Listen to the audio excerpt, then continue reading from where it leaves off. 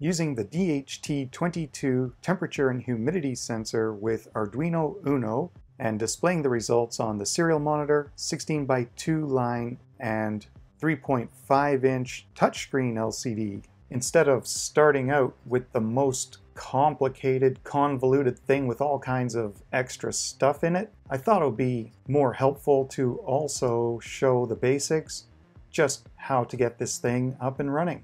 Adafruit has some good info on these DHT style sensors. You can come over here to find more info, and we're also going to use the Adafruit library to make things easy. The DHT22 can do 0 to 100% humidity with an accuracy between 2 and 5% depending where in the range you are reading. It can do temperatures -40 to +80 Celsius, plus or minus half a degree accuracy, and you should not read from the sensor more than once every 2 seconds. It can run 3 to 5 volts. Takes a couple of milliamps while doing a reading, and then there's another more technical data sheet, more in depth. So there's 4 pins on here. Starting from the left, pin 3 is not used. Otherwise we have our plus power supply, our data out, and then our ground at the far right. And the sensor needs a pull-up resistor, so sometimes when these sensors are mounted on an actual breakout board, they may have a pull-up resistor built in, but I'm using a standalone sensor like this, so I would need an external pull-up. I'm using the internal pull-up on the Arduino I/O port, which is several tens of K resistance, and it's working fine for me, but a lot of sources say the internal pull-up on the Arduino may not be strong enough. So if you have issues reading the data, you should add an external 4.7 to 10K between the data and VCC. I've made several projects with this sensor to show how to use it in different ways. A simple 16-character 2-line display, a plain serial monitor interface, or a touchscreen. So starting with the simplest serial interface, it's a very basic schematic. I am using a 5-volt Arduino, so it's okay to power the sensor from 5 volts and then ground. The data pin goes to digital pin 2 and using the internal pull-up, so I didn't need a resistor, and pin 3 is unconnected. So that's what I have set up right here. I'm using an Arduino screw terminal shield, that's what's going on here. So I'm hooking up to the 5 volts and ground with a screw terminal, and then I'm plugging into digital input 2. And here's the sensor, just going straight to those pins. To get the DHT sensors working with the Adafruit libraries, from the Arduino Library Manager, I installed DHT Sensor Library and Adafruit Unified Sensor. Those can also be found on GitHub at these paths. The DHT library needs this Adafruit Unified Sensor Library as a dependency. This is based heavily on the Adafruit example sketch, just intending to do it as easy as possible to show how to get the sensor working with the important parts. So we include the DHT library. We are using data pin 2, and our sensor is DHT22, but you can also use 11 or 21. Then we create the sensor object on that pin of this type of sensor. Now we can access DHT within the sketch. So in the setup, DHT.begin to initialize the sensor, and in the loop, we are going to read the humidity and the temperature into these float variables. So DHT.read humidity or read temperature to do that. When reading the temperature, we can optionally pass a Boolean true or false. If that's true, we are going to read degrees Fahrenheit. If this is false, we get a degrees Celsius reading, so when I'm reading Celsius, I pass a false. So now I've got humidity in percentage and 2 temperature readings. Print out humidity and temperature on the serial monitor, wait at least 2 seconds until reading again. So here's how it looks when it's running. Humidity percentage is printed out, and the temperature in Celsius and Fahrenheit. Now to use a 16:2 LCD with a backpack that does I²C, here's the hookup. Still using the sensor with an internal pull-up on digital pin 2, take 5 volts and ground from Arduino to power the LCD, serial clock and data to the Arduino.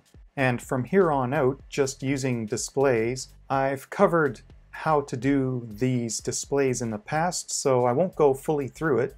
I will just show the basics of scaling up the original DHT serial monitor sketch to do displays. So what we have to add now, I'm using the HD44780 library. That's the driver chip on those LCDs. And we include the wire library for the I2C communication. Everything else is practically the same for initializing the temperature humidity sensor. We also have to create the object for the LCD display so we can talk to it using LCD as an interface. Initialize the sensor and the LCD. We begin with 16 by 2 lines. Then in the loop, we read the humidity and the temperature again, print the readings on the serial monitor and also on the LCD. Then wait 2 seconds, do it again. So on the LCD, we are using 2 different lines to show temperature and humidity. So for temperature, we set the cursor in the top left of the screen and print out the temperature in Celsius and Fahrenheit. To get the degree symbol, I'm sending character 223. Then for humidity, we go to the next line and print out the humidity. Next, I wanted to use my touchscreen LCD, and this time I had to move the digital input down to digital 19, which is a shared function with analog 5, because the touchscreen takes up most of these pins. But this one down here is not used, at least on my display. Mine is an MCUFriend, and it's not exactly like this, but it is very similar. So this pin down here is analog 5 or digital 19, and on this board you can see, at least on the bottom side here, it does not route anywhere. I don't know what's going on the top side. My specific board has a different footprint here, and mine actually has a trace on this side routing over to a pad here, but there's no chip on here, it's just going to a footprint. So I tested that out as a digital input and it worked, so that's what I went with. So this one has power pins, some control pins and data pins, and it uses a lot. And when plugging this into the Uno, the USB connector on the Uno would be up on the top edge here. So on this back end, the way it aligns, because there's not an exact amount of pins to go with the Uno, so you could put it too far up. The back pins here line up with the back pins on the Uno here. So then the shield plugs in and there's some leftover pins. So since I do want to access power ground and this digital 19 for the sensor, if I plug this shield in, I'm taking up these pins. I could either then solder some wires onto the footprint here underneath the board, or I could use the screw shield and I can plug the display into the headers on the shield, and then I still can access screw terminals for the sensor. Now the back pins on the display go to the back pins on the Uno.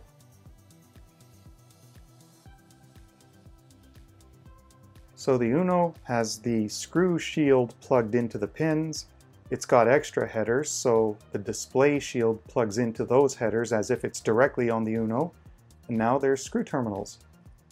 Now with the touchscreen, I've got 2 sketches, but in both cases we can change degrees Celsius and Fahrenheit. So it's already in Celsius, change it to Fahrenheit, and the graphic changes as well as the readout.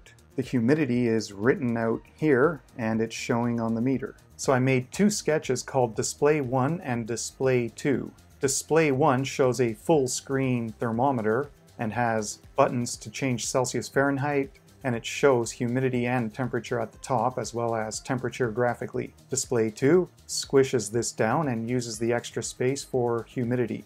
Since they are practically the same, but number 2 has the extra humidity needle, I'll just go through that sketch briefly because we did cover this in the past. So I'll put links that are relevant to all of these various display sketches. But to get going with this sensor on this display, now we are adding Adafruit graphics library, the MCUFriend library for the screen, and the Adafruit touchscreen library allows us to use the resistive part of the screen to click on it. So now we change the sensor pin to 19. Everything else is pretty much the same. Anything touchscreen related was covered in previous videos. And the only other difference really, I have a few extra defines and variables. So because this sketch gets a little more elaborate than the previous ones, when I'm reading Celsius versus Fahrenheit by passing true and false into the temperature reading function, I just define them as degrees C is false and degrees F is true. So in the code, I can just refer to what it is I'm trying to do instead of trying to remember what does true mean, what does false mean. So when I'm reading the temperature from the sensor, I use this Boolean variable for true and false to tell me if I'm reading degrees C, which is false, or degrees F, which is true. I start out in Celsius. Then I have variables for reading humidity and the temperature I'm going to display. I'm doing a 2-second sample interval on the sensor, and now because the sketch is more complicated, I can't just put a delay for 2000 milliseconds at the end of the loop. I have to track it with the millisecond timer, so I have a variable for that. Then there's things related to drawing the graphics, initialize the sensor, the display, draw some initial graphics, and in the loop, we check if we have at least 2 seconds of a time lapse since our last reading. If so, go in and read the temperature. So here's where we pass the Boolean variable true or false to decide if we are reading Celsius or Fahrenheit. So display temp, when we are printing it out on the screen, we check if these display units were true or false, same as comparing it to Celsius, Fahrenheit, and then we know, do we print degrees C or degrees F? The rest of the sketch is updating the graphical display, which we've covered elsewhere, so that's really it. There's several sketches showing different ways to read the DHT22 temperature humidity sensor and display it.